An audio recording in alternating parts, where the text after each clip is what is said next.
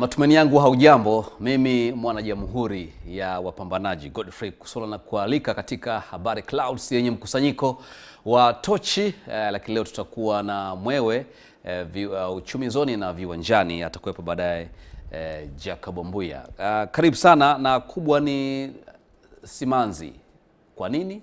Kaa hapo nitakujulisha.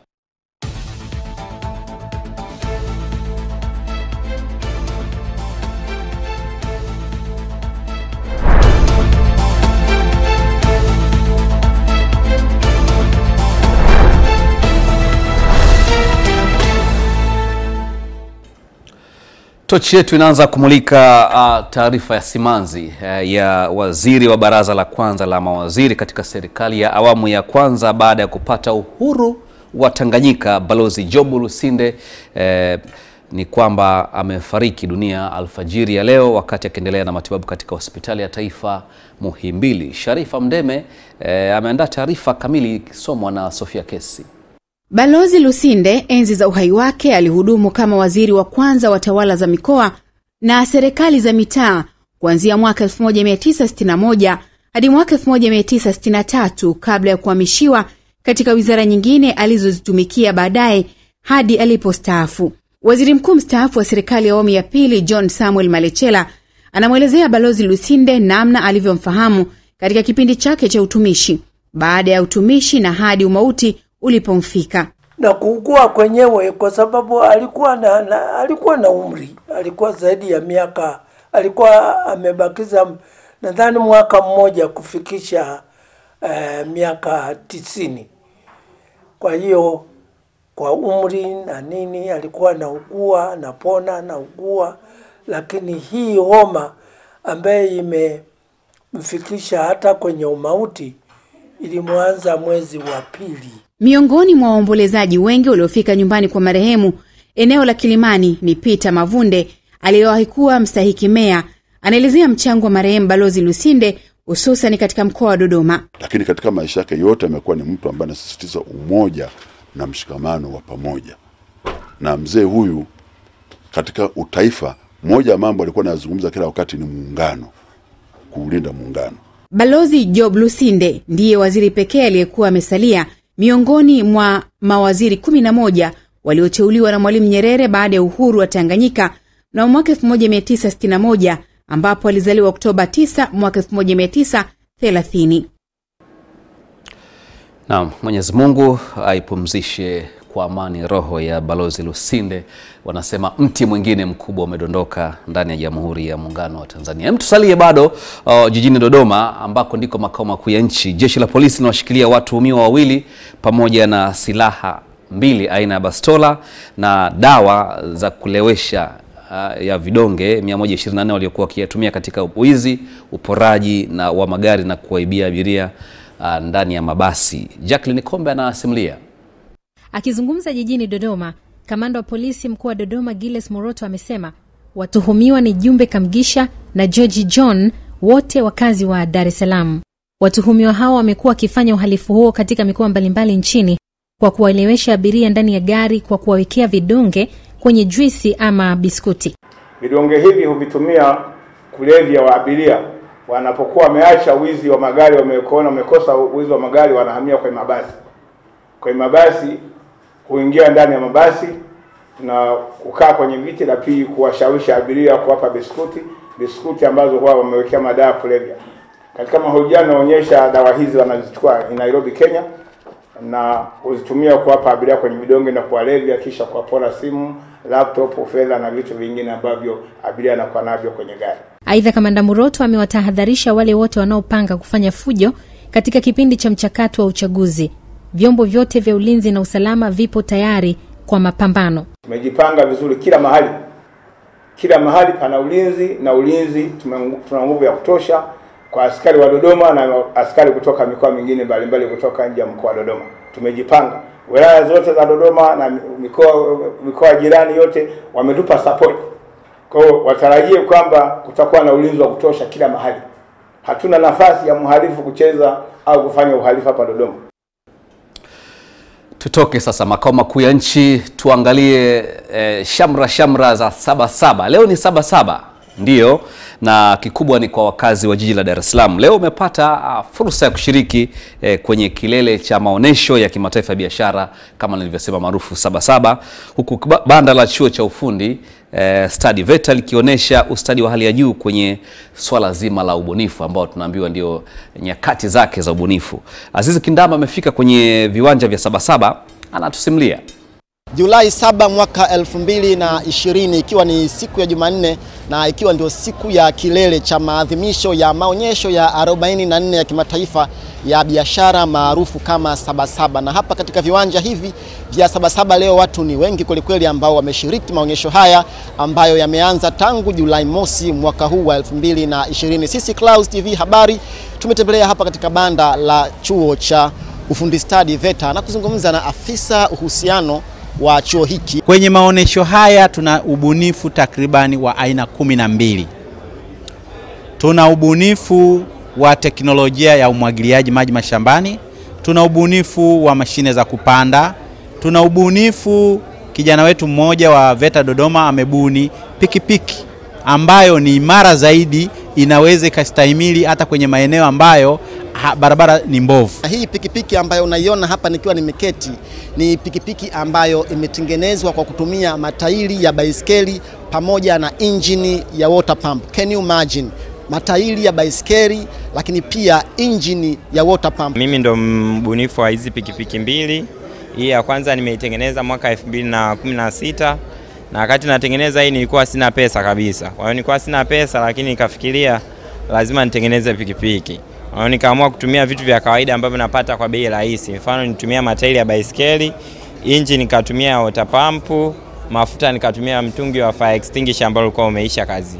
Bwana, tunaposema Tanzania ya viwanda na Rais Dr. John Pombe Magufuli wakati anaisema sera hii ya Tanzania ya viwanda alikuwa na maanisha na vitu kama hivi ambavyo unavyoiona pikipiki hii iliyotengenezwa kwa matairi ya baiskeli lakini pia kwa engine ya water pump imeweza kuwezekana kutokana na jitihada za serikali lakini pia jitihada za vijana mbalimbali ambao wamekuwa wakipambania kwa ajili ya Tanzania yao. Hawa ndio wapambanaji wa kweli.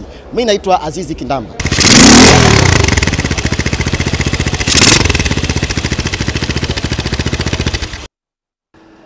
Haya, kwa heri Sabasaba. Hayo ndiyo yaliyojitokeza ikiwemo swala zima la uvumbuzi na ubunifu.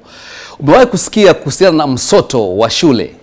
Inaweza kawa hivi kwa sababu wanafunzi wa shule ya msingi Ngalawani iliyopo kata ya Panzuo, halmashauri ya wilaya ya Mkuranga mkoani Pwani wanalazimika kutembea zaidi ya kilomita 6 kwenda na kurudi katika bwawa kwa ajili ya huduma ya maji.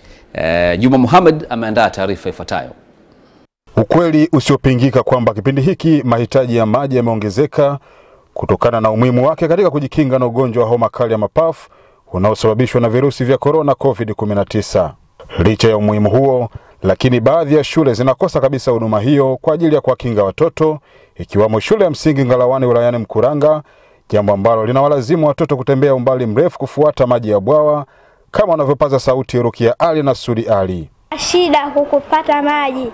Maji tunaenda kuteka mabwawani, maji sio safi kwa salama na kunywa maji sio safi. Tunaiomba tuchimbie kisima shuleni kwetu. Maji visima hatuna, ila tunaomba msaada utuchimbie visima kwa serikali. Tunaweza kupata magonjwa mbalimbali yasiyofaa. Baadhi ya wazazi wa kijiji cha Ngalawani wanaeleza ugumu wa watoto wao katika kujikinga na corona kutokana na changamoto ya upatikanaji wa maji. Corona kwa ukweli zaidi huwezi kuepuka kwa mtindo kama huu. Kwa sababu tumeambiwa kwamba tuwe na vitakasa mikono.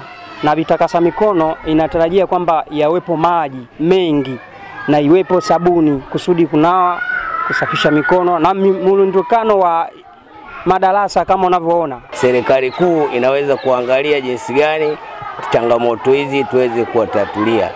Kuhusu utatuzi wa uhaba wa maji, Mwalimu Andambiki anaeleza hatua alizochukua. Sisi tumeshaweza kutafuta wadau mbalimbali. Kwa mfano kuna hao kielimu. Akielimu wameweza mwanzo tulikuwa na changamoto paka ya vyoo. Lakini leo hii akielimu wameweza kutengenezea matundu karibu 8 ya vyoo. Unaona? Na vile vile kwa sababu ndio wenyewe ndio kama wafadhili wetu tunabidi tuwape na hii changamoto ya maji na wenyewe nao wakasema nao tunaweza tukalitekeleza. Hii ni Clouds TV kutoka hapa Mkuranga. Mimi naitwa Juma Muhammad. Sasa wewe kama kijana au vijana unafahamu kwamba kuna fedha za mikopo katika kila halmashauri hapa nchini? Unafahamu?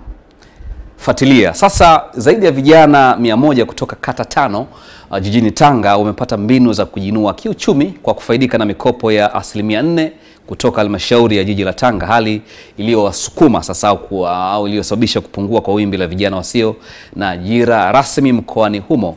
Ferdinanda Mabila anatujuza. Tochi imemulika mafunzo ya kuwajengea uwezo vijana katika nyanja za kiuchumi, ambapo mkurugenzi wa shirika linalowezesha vijana kiuchumi la Kiona Youth Coordinates, Fatuma Fungo, ambapo ameeleza lengo lao la kuwapa vijana elimu sambamba na kueleza changamoto wanazokumbana nazo vijana hao. Kuna tatizo la kukosa ajira kwa vijana, na hiyo imepelekea vijana kuingia katika makundi mbalimbali ambayo hayastahili, ikiwemo utumiaji wa madawa ya kulevya na tabia nyingine ambazo ni hatarishi zaidi. Na sisi tukaona hiyo ni fursa ya kuweza kushirikiana na vijana wenzetu hawa wanaotoka Tanga kuweza kuelimishana na pia kukomboana katika hali hiyo. Martin Shigela ni mkuu wa mkoa wa Tanga, akatoa neno. Kwanza ni kuomba kwa vijana. Pili ni kuadilifu na uaminifu kwa serikali yetu. Na tatu ni kujituma katika kufanya kazi. Mimi naanza serikali katika mkoa, tuwapeni kila aina ya ushirikiano. Na hawa ni baadhi ya vijana waliokuwa wamejaa kiu na shauku ya kujua mbinu za kiuchumi. Zile biashara za kukaa kwenye vijiwe, kucheza draft, sisi wengine tunakuwa mabalozi katika wao. Na naamini kabisa tu katika hali ya kutaka kujenga uchumi, wakati vijana wanao mwamko mkubwa sana. Tumewapanua vijana fikra, kujua, yani kujitambua wao kama wao, kutuelimisha juu ya masuala mbalimbali ya kijamii. Semina hiyo iliambatana na utoaji wa vyeti kwa vikundi 11 wa vijana wajasiriamali wadogo. Joto likiendelea kupanda la uchaguzi mkuu wa mwaka huu 2020, watiania katika nafasi ya urais kupitia chama kikuu cha upinzani nchini, chama cha Demokrasia na Maendeleo CHADEMA, wameendelea kuchukua fomu ya kuomba ridhaa ya kuteuliwa kwa wagombea katika nafasi ya urais ndani ya Jamhuri ya Muungano wa Tanzania. Ntibashima Edward anatusimulia.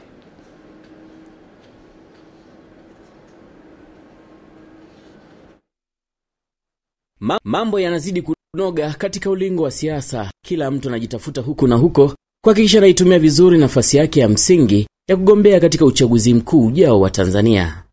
Dr. Rose Majinge, kama mmoja wa watiania wa nafasi ya urais kutoka CHADEMA, anasimama na kutoa ahadi zake kwa wanachama.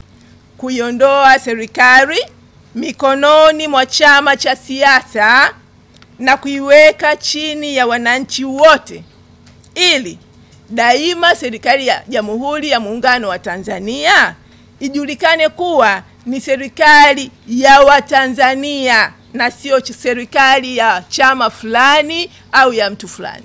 Dr. Rose pia ameahidi kutumia taaluma yake katika kuhakikisha taifa la Tanzania linakuwa imara, lenye afya bora na nguvu. Ahadi yangu ya 11 ni kuwezesha ushindani wenye kuzingatia tija kwa taifa letu, kwa wawekezaji wa ndani na nje katika sekta ya umeme, maji, gesi asilia na madini. Mwaka wa uchaguzi huu, nani atavuna nini? Muda utazungumza. Haya, tusubiri baada ya Dr. Rose kutangaza nia ya kuwania urais kupitia CHADEMA. Jicho la mwewe ni kuangalia matukio mbalimbali yenye hamasa, kuleta maendeleo na changamoto mbalimbali. Jicho lake leo mwewe limeona nini? Huyu hapa.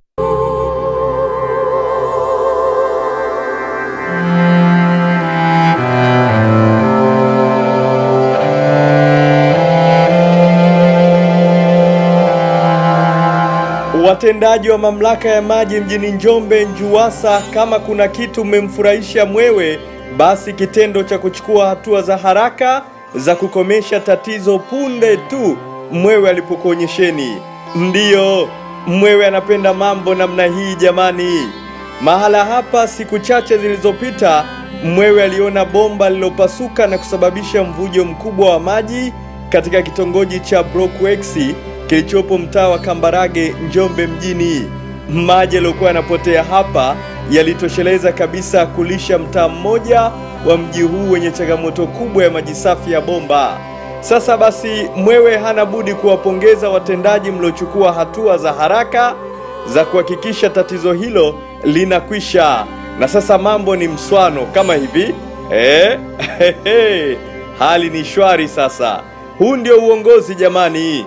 Kutoka katika kitongoji cha Brookwex, mtaa wa Kambarage, kata ya Njombe mjini, mkoani Njombe, Mwewe hana la ziada, anaenda zake huyo Wagito. Haya, tafadhali usiondoke. Hii ni Habari Klaus, endelea kukaa nasi.